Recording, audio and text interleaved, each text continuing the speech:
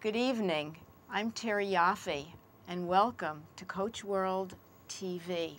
As my guest tonight, I have Kelly Campbell. Hi, Kelly. Hey, Terry, how are you? I'm good. How are you? Very, very well. Good. Kelly is the president and creative director of Liqui-Site Designs, which is a brand marketing company, and they specialize in website design, site optimization, and social media. And from what she's told me, she has won a number of awards. So Kelly, tell us a little bit about Liqui-Site Designs. Liqui-Site Designs is, as you said, a brand marketing firm. We're based in Nyack, New York, and we also have a development office in Rhode Island, and that's where primarily all of our programming, the real techie stuff is done. Okay. In Nyack is where the design and the headquarters are. And we have between 25 and 30 employees altogether between both offices.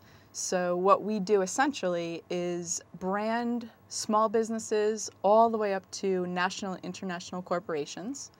Branding, custom website design, social media integration, search engine optimization, anything that is on the web or in print is what basically we do.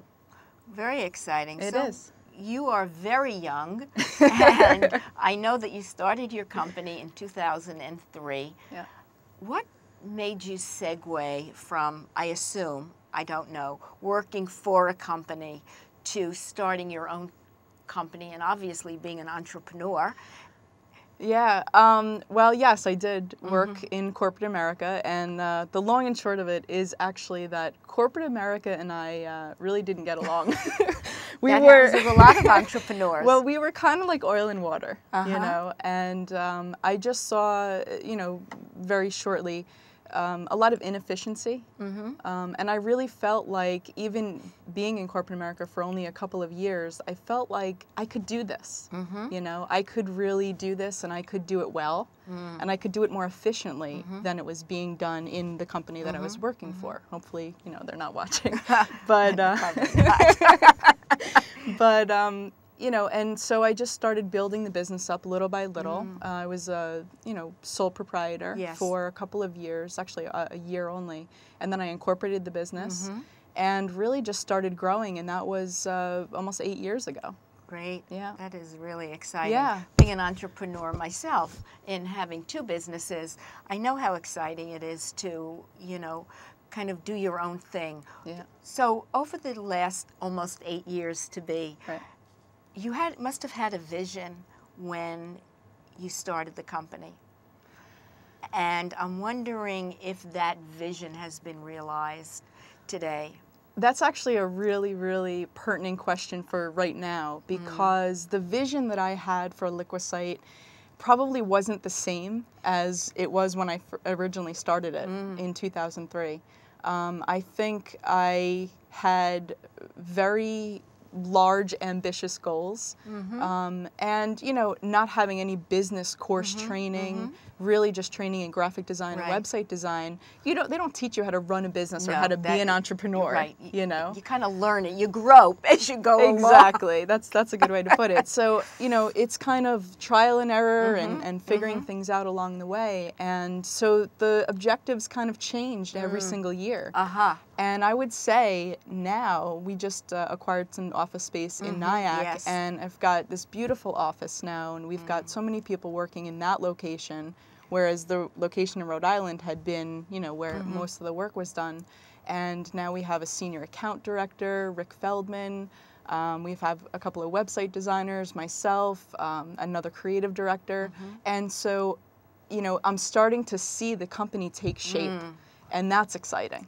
That's really exciting. I can only imagine what that feels like. You know, I think when we start a company as an entrepreneur, we might not even think 8 years out. We think, okay, if I can only get through the first year or the first 6 months, great. And then, okay, I did this, and then, okay, next year I might want to expand to here. But, you know, then you come up to 8 years, and you say, wow, how did I get this far, or how did it kind of blossom and grow into what it is today. Right, right. And I think, you know, I don't know, first or second day that I walked into the new office space, and it's, you know, 1,700 square feet. Wow. It was like a little overwhelming. It was like, wow, I'm kind of where I thought I was going to be, and now I'm here. And now what do I do with that? You know, so that was even a sort of an acclamation for me. But I've grown into it. A nice dilemma to be in, I bet. Yeah. And there's room to grow further, and that's exciting in itself. So, you know, the more that we get out there and the more innovative we are as a company, we're doing a lot now with viral messaging, which takes into consideration 2D data matrix barcoding and QR codes, which if anyone reads the New York Times, which I'm sure all of you do, you know, the Macy's ads and these larger ads, you'll start to see these funny little barcodes. Right. And that's what we're getting into now, specifically for point of purchase. So it's really interesting. The technology is unbelievable with, you know, SMS messaging and texting and just, you know, really creating a community around the brand. It's what we were talking about a little bit before.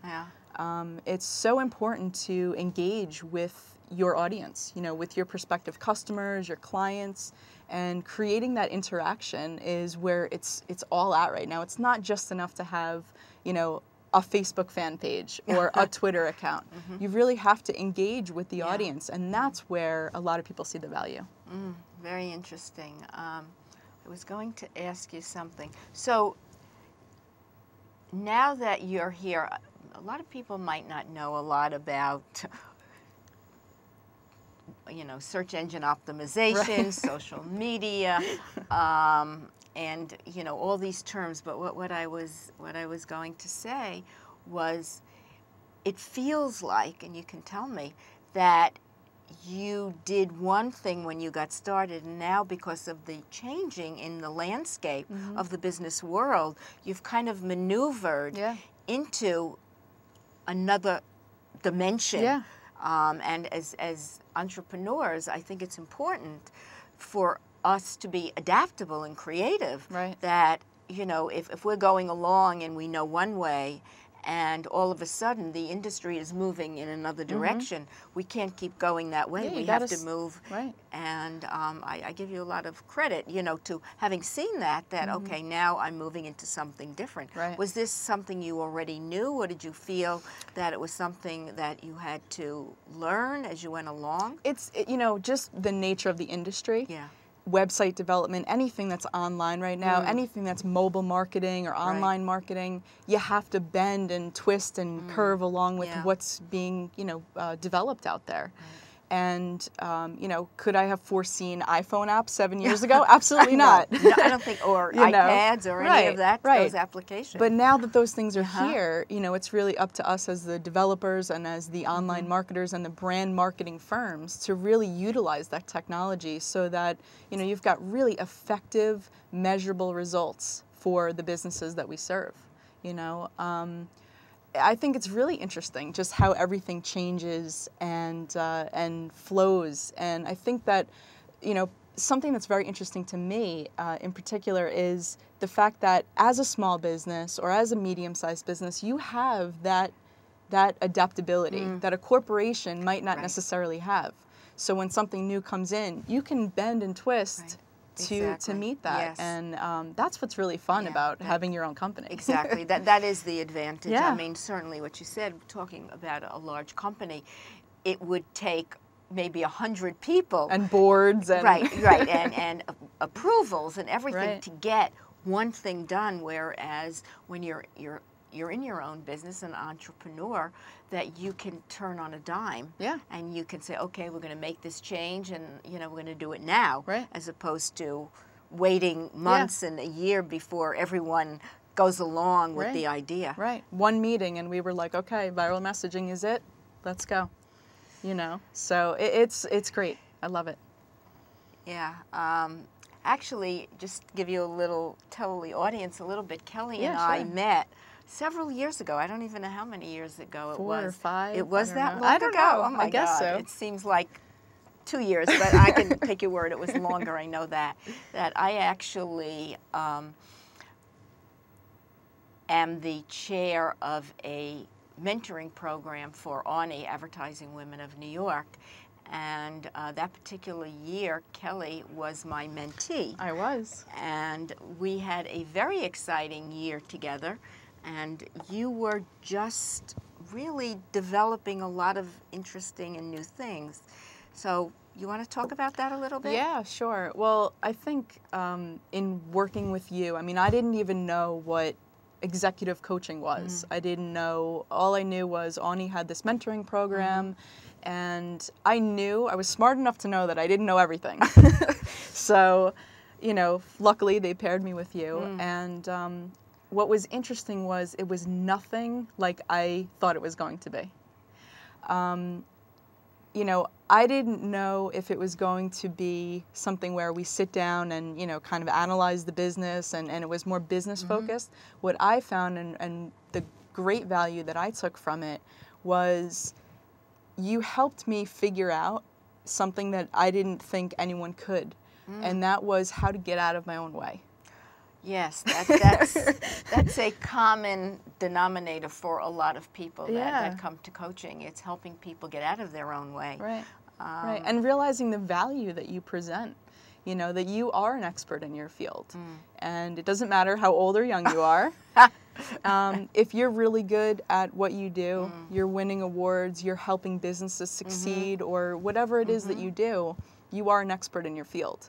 And you should be paid a fair rate for that, and there should be value associated with that. And it can't just come from you, it's other people that are seeing that. Right. And that was something that, you know, I think was holding me back, quite frankly, and definitely, you know, thank you very much for all the work, all of the breakfasts and dinners and, you know, work that we did. Yeah, we did. Yeah. So is there, in where you were with your company at that point, how did the work together catapult you, if that's the correct word, into moving forward, into shifting a dynamic for you? I know you also, at that point, were starting another company, and we're doing interviews on radio, which I think was a little scary for you at that time. It was. So there was a lot of things that were going on. Right. So I didn't really know where to place all these things. You know, I started this other company and sold it 2 years later, and thankfully sold it because now I realized that, you know, my efforts really needed to be focused. If I'm going to be really good at what I do, I need to focus. And instead of being pulled in two different directions or trying to clone myself, you know, I really needed to refocus on this. But what was interesting about the radio show that you're mentioning is I always had another person doing the interviews because I didn't think that I was able to do it. I didn't know, you know, if I could.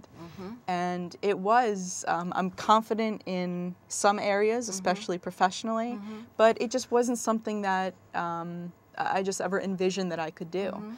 And so I jumped into it after the other host left, and I did one show, and it was like, wow, I kind of like this, you know. And we're going to be coming up on our 100th episode. Wow, very in cool. A couple of weeks, and I love it. I really love it, and I'm very comfortable with it now. So that's been a great experience. And I actually was interviewed by Kelly on her radio show, and it was very different than being in front of a camera. You know, you pick up a phone, you do it on.